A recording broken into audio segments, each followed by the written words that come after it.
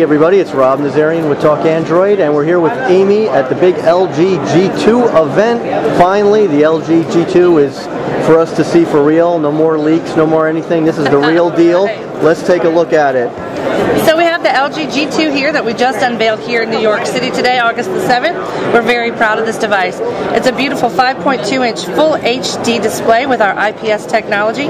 It's a 3,000 milliamp long-lasting battery.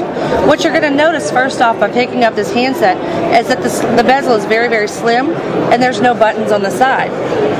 So where are the buttons? The buttons are back here on the back. This is our nice new rear key design, and as you can see here, we've got our volume rocker here and here for volume up and down, and our power button. So when the user typically handles their phone, their hand rests right here on the back of the device, so their hand is naturally right here on the back. So it's a very nice ergonomic design that can be used either with your right hand or your left hand. So there's no more fumbling for your volume buttons here on the side or your power button. It's right here where your hand naturally lies. So there's also a few little shortcuts here.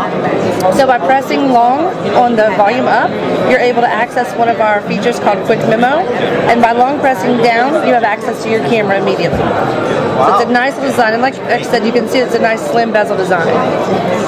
So we are using the Qualcomm Snapdragon 800 processor with this device. It's a quad core, and it's clocking at 2.26 per core. So it's a very nice, fast, snappy design. One of the things that we were pointing out earlier is our camera design. So we have a display over there that will show how that you can use our OIS technology.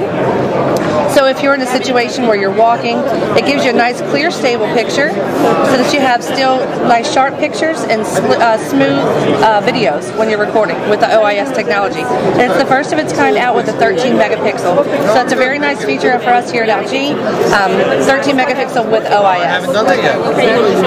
Some of the other features that we've added to this device for the user, and like James said, we're learning from you. So what we've done is we've made it accessible so you can use this feature called Slide Aside. It gives you the option to open up 3 applications at a time and move those to the side with a 3-finger slide for later use. These remain, I'm sorry, it doesn't work with that. So I'm going to come out of that.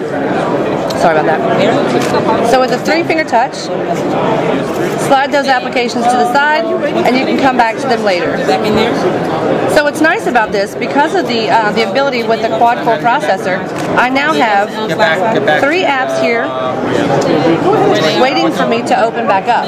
They do remain active, so that way if you have to come back into those very quickly, they're docked already, and you can open those up individually and come back and forth to those. Very cool. Which is very nice. So if you pair that with our Q-Slide 2.0 feature, you can have virtually 6 applications running at a time.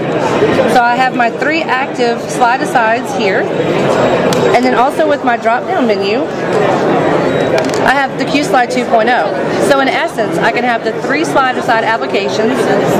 I can open up my messaging with the Q-Slide.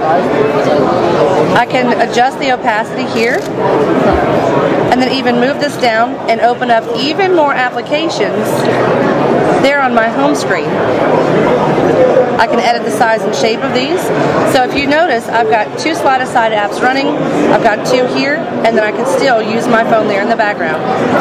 Like I said, you can adjust the transparency up and down so that you can still see what's going on behind your phone. Fantastic. So that's a great little device. So like we said, we like to see what our users want to do with their phones, and it's all about making your life a lot easier and being able to do the things that you want to do in a timely manner in a very nice, easy way. Great. And there's a couple other things about the phone, like you can answer your calls with a quick knock. Yes. So, I know we're not going to simulate a phone call right now, or can you? You can't, right? We can. There's actually, these are not activated. We don't have phone numbers. Oh, you're doing a video, okay. Yeah, this is just a quick video on this. But there's a feature called Knock On. So if you notice a quick tap on the screen, dims the screen. Quick tap back on, it turns it right back on. So in the event that your phone is laying down and it's turned on, you need to check a quick text message. Sorry, we've got these set to where they go to automatic videos. So there's a quick text message, you need to read it. Yep. Instead of having to actually pick up your phone and turn it back on, you simply just double tap the screen and it comes back on. Okay. So it's a great little enhancement. There's also a feature called Answer Me, and like you said, we can't I think do a that's what I was saying, wrong here. answer, yeah. Yeah, Answer Me. I mixed them up. What that does is it uses our technology for the gyroscope technology. So as your phone rings, you lift it to your head. Yep. With the gyroscope, it's pulling towards your face, so it knows that it's being lifted up. It'll lower the ring volume because it knows that you're about to answer it. And then with the proximity sensor, will actually answer the phone call for you. Okay. So that's a nice little feature. So if you're quick in a hurry, trying to grab the phone, answer the phone. So that says you bring it closer to your ear, though, not just like pulling it out of your pocket and looking at it. No. Okay, so you have to bring it to your ear. You have to bring it to your ear, and so like I said, whenever you get closer to the notification, you're able to pull that up, and then it recognizes that it's close to your face with the proximity sensor. And just tell us quickly about TextLink as well. TextLink is a great How that feature. works. I wasn't sure I even understood that. Okay. So say, for example, you receive a text message. There's none here in this device. We do have a station over there for that.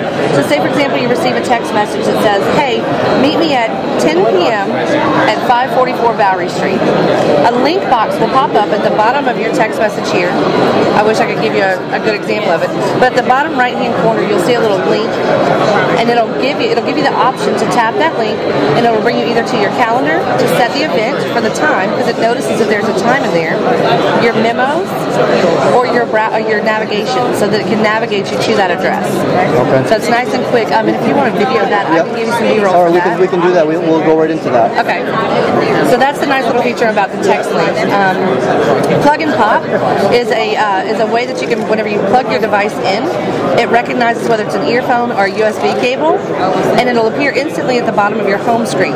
So it gives you the option to, like whenever you plug it in to listen to your music, you can customize that. So if you want to go straight to your Pandora or to your native music, you can do that just by recognizing something being plugged into the USB port or into your speaker.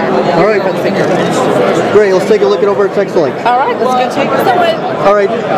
Now here's the TextLink. We have Crystal here to show us.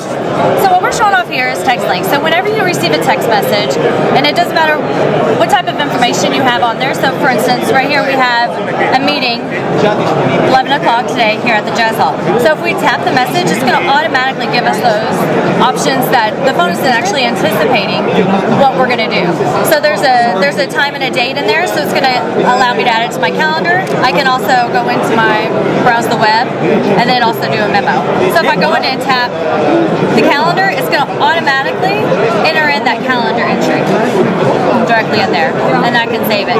So depending upon what type of information you have, so if you have a person's name or a phone number, it'll get you to their contact. So you can go in and save a new contact, look them up in your contact list as well. Fantastic. Well, thank you very much. Thank you. And that's the LG G2.